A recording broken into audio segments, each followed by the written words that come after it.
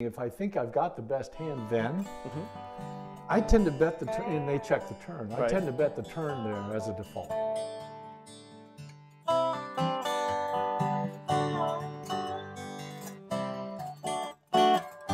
So the question that we've been asked is, often when I raise with a strong hand pre-flop, and then let's say I get one caller and I have the effective button. Right. So I like the flop and I bet. Right. And then the turn comes and I still think I'm good, but now I'm scared because lots of things, because he did call, right, and now I'm worried. And so a lot of times I tend to check back. Right. What guidelines should I think about? Yeah. About whether I should bet or check? What I tend to do is if I have one pair, like an over pair or top pair or even medium pair. Right, and that's kind of the idea. Is this is a one pair situation. You haven't flopped a set or anything, but I mean it's like your a last really position, and it's a really good one pair. Right, and you're basically c-betting, so your range in their mind is still pretty wide. Right. Right. What I do is I bet and get a vibe right then. And generally speaking, if I think I've got the best hand then, I tend to bet the turn, and they check the turn. I tend to bet the turn there as a default. Okay. With one pair. Sure. And what are your reasons for your default being to just barrel number two? My absolute main reason, and I might be over afraid of this, is giving a free card that beats me. Right. That is like the greatest mathematical catastrophe that can happen. So that is fundamentally why I bet. So your fear is giving a free card when you're ahead. Yeah. And letting the hand that's behind get there. Right. So like if I got ace king and I got a pair of aces, I might check behind there to give a free card because it's less likely to beat me. Like if the guy's got queen jack with no pair and he hits a pair, I'm good. Right. But if I've got ace 10 and I flop top pair with a 10 and I bet the flop and he calls, now I'm going to bet the turn there almost every time because I don't want to give an easy out to just two overs. That's really what I'm protecting against, two overs. Right. Okay. Or so, one over. Really. Right. Yeah. And I think that's something that we all struggle with, right? Because one example you and I were just talking about was, let's say that you have ace king, you raise and the big blind calls, and the flop comes king 10 4. Okay. Rainbow. Right. And they check and you bet and they call. Right. And you're feeling pretty good. Right. Now the turn is a 9. Okay. And you're like, well, I mean, king 9 just got there. And what if he flopped top 2 with king 10 and 10 9 and queen jack and now I'm drawing dead? Right. And I'm scared now. Yeah. And so my check. Yeah. Right. Well, it's easier to bet there if you know you're going to fold to a check raise. That's what I do. It's like, go ahead. Yeah. Go ahead. Well, that's it. So when I'm betting there with it could be, I might have pocket sixes, right? Nothing to hit the flop, and I see bet, and the guy called. At that moment, I still think there's a decent chance I have the best hand. So when he checks the turn, I'm very likely to bet there again as my last money in the pot. Right. I'm not going to bet the river. I'm not going to bluff. I'm not going to do anything. If he calls, I'm done. If he check raises, I fold. Right. But I think that gets me through the fear muscle of like being afraid to bet the turn because I have such a marginal hand. Right. But even if you don't have a marginal hand, let's say that you have ace king. Right. Right?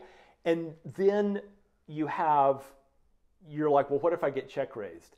And this is where things get actually really easy, and here's why.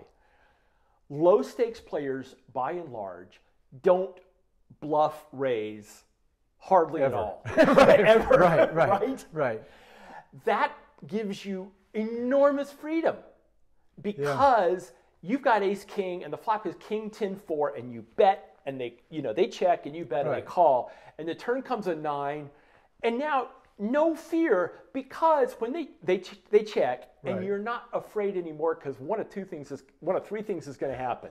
You're going to bet and they're going to fold a lot, right? Because they had whatever, right? Because backdoor this, that, and they didn't trust your flop bet anyway, and blah blah blah, and okay, now they're done, right? Or they had 5 4, right? And boy, that pair of fours they promptly put you on ace queen and called you or whatever, right? The beautiful thing is that when you get ready to bet the turn, if they check raise you, you just fold. Right. And it doesn't matter whether it's pocket aces or it's ace king. Yeah. You're not good enough often enough. Right. You're certainly not good enough to call a river bet. So you have to anticipate that coming. Right. That's coming. Right. And the beautiful thing is that you've really protected yourself against, say, 5-4. You're not giving 5-4 two cards to get there. Exactly. And let's say that he has some like Jack 10. Okay? So he called your bet on the flop with his pair of tens. So now he's got a pair and a gut shot. Right. He's got he's got 9 outs against you. It's bad if you give that hand a free card. Yeah. Right? Yeah. Whereas, and he might call. I mean, he might call a bet with his 9 outs. Right. So in that case, you're actually picking up huge equity. Right. Well, he also might call because he actually has a pair. Yeah, exactly. I mean, he might have, in his mind, he might have you beat. Exactly. Right. So the point is that in general, and there's no absolutes here, but to a first approximation, if your opponent seems like the typical opponent who is not going to check raise you as a bluff, then if you believe you have the best hand on the turn, value bet your pair. Value bet your pair. Right. Right. And as you say, maybe it's correct to do that with pocket eights. It's a little problematic there because now if he has a pair of tens, he's got you beat.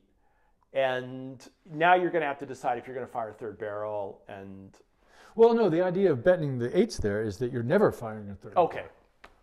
That's it. You're done. And you are going to sometimes get better hands to fold. Right. Occasionally. There's value in betting in general. Yeah. Because there is fold equity. Right. And like, what if you've got eights and he's got sevens? It's like, okay, that's another hand I don't want to give, even though it's only 2 outs. I don't want to give the 2 outs to that. And back to the ace king, the reason it's even more important to protect with the top pair, top kicker, because that's a harder hand to fold on the river. Yes. Right. So you really want to get accurate info. Yeah. And you can only get that by betting.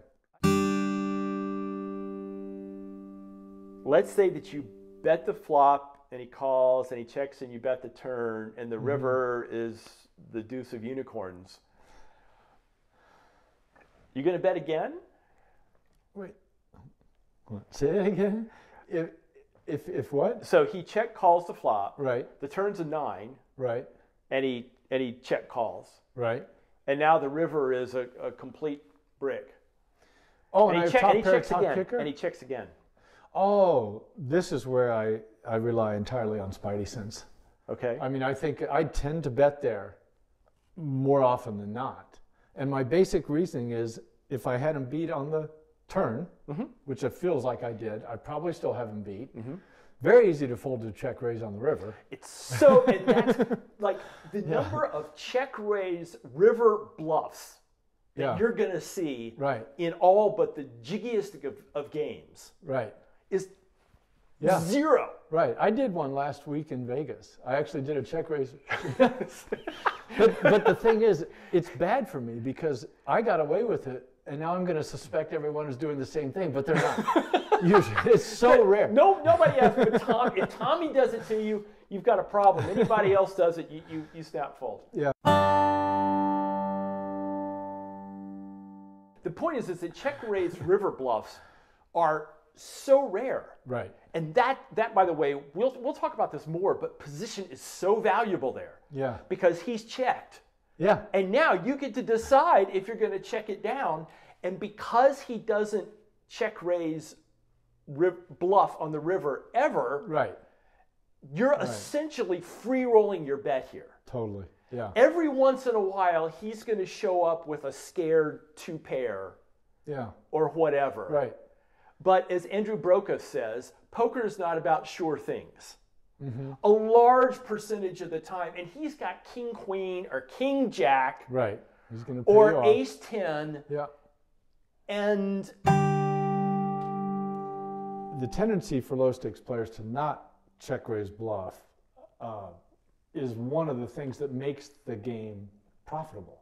You know, there's a lot of talk now about bluffing frequency and that it's a mistake to not bluff enough, and that's one of the fundamental mistakes that low stake players make. Value betting the turn is how you take advantage of that. Right, and value betting the river. And value betting the river. Yeah, and getting that. And the thing is, Tommy, is that third street of value is humongous. Yeah. Because you've been building a pot all along. Right. And because you're last, you get to pick your price. Exactly. You know, you might, if you think the guy was just hanging on with pocket sevens, hoping you would check the river, then if there's 200 in a pot, now the correct bet is like 40. Exactly. But you get to decide.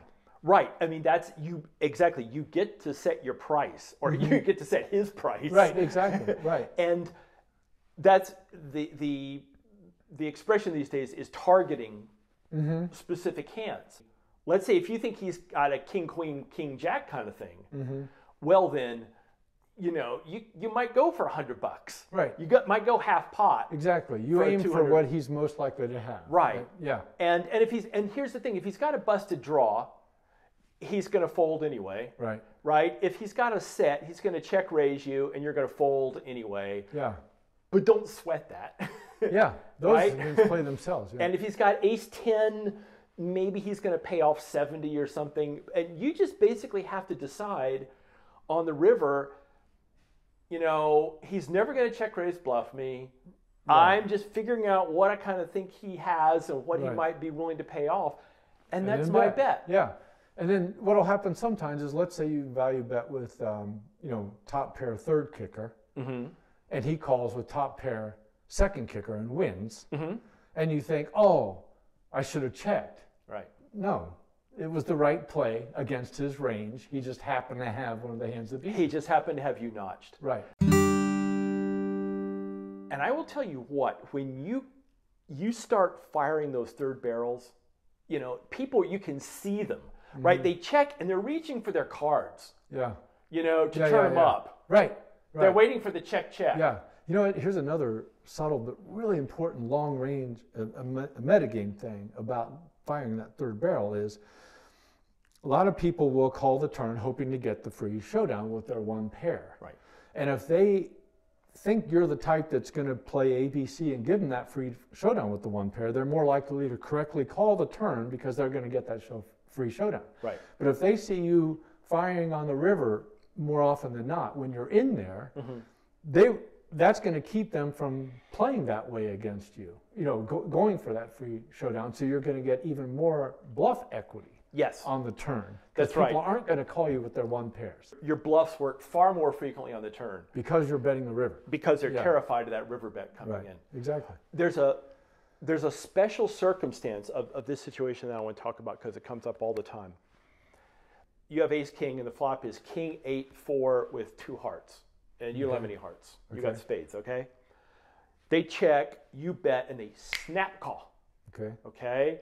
And the turn is a black 3 of clubs, and they check again.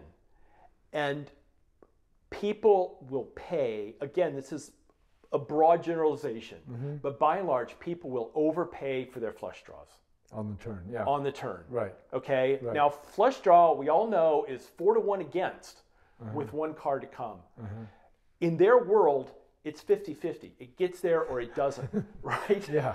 And so it is catastrophic to give a flush draw a free card on the turn. Not just a free card, but this is where betting half pot can give them the right drawing odds if you're going to pay them off too. If you're going to pay them off. So you not only need to bet, but you got to bet a fair amount. Yes. And if there's $100 in the pot and the flop is, and the board is king 10, 8, 3, and there's a flush draw out there, a bet of $60 or $70 is like right on, okay? And they will pay it with their flush draw, and you're making huge Sklansky bucks by betting there. And then on the river, they hit one pair, and then they still might pay you off. And then they still might pay you off. Right. And I think our conclusion is, as a pro friend of mine puts it, keep betting until they tell you to stop. Yeah, that's a good line. And because They are almost never bluff check raising you. You can just keep betting. And then when they check raise you, you're done. Yeah. But until then, go ahead. One more great thing about folding to the check raise is how you do it.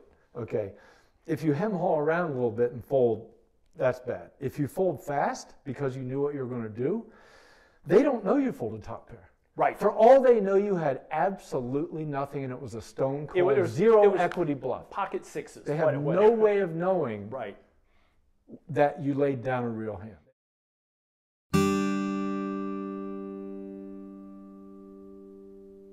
Hey, if you like what we're doing here, don't forget to like our videos and subscribe to our video channel. Right? Yeah. What do you think, Lee? Is that a good idea? Yes, please click the like button and subscribe, and we look forward to seeing you on future videos. But wait.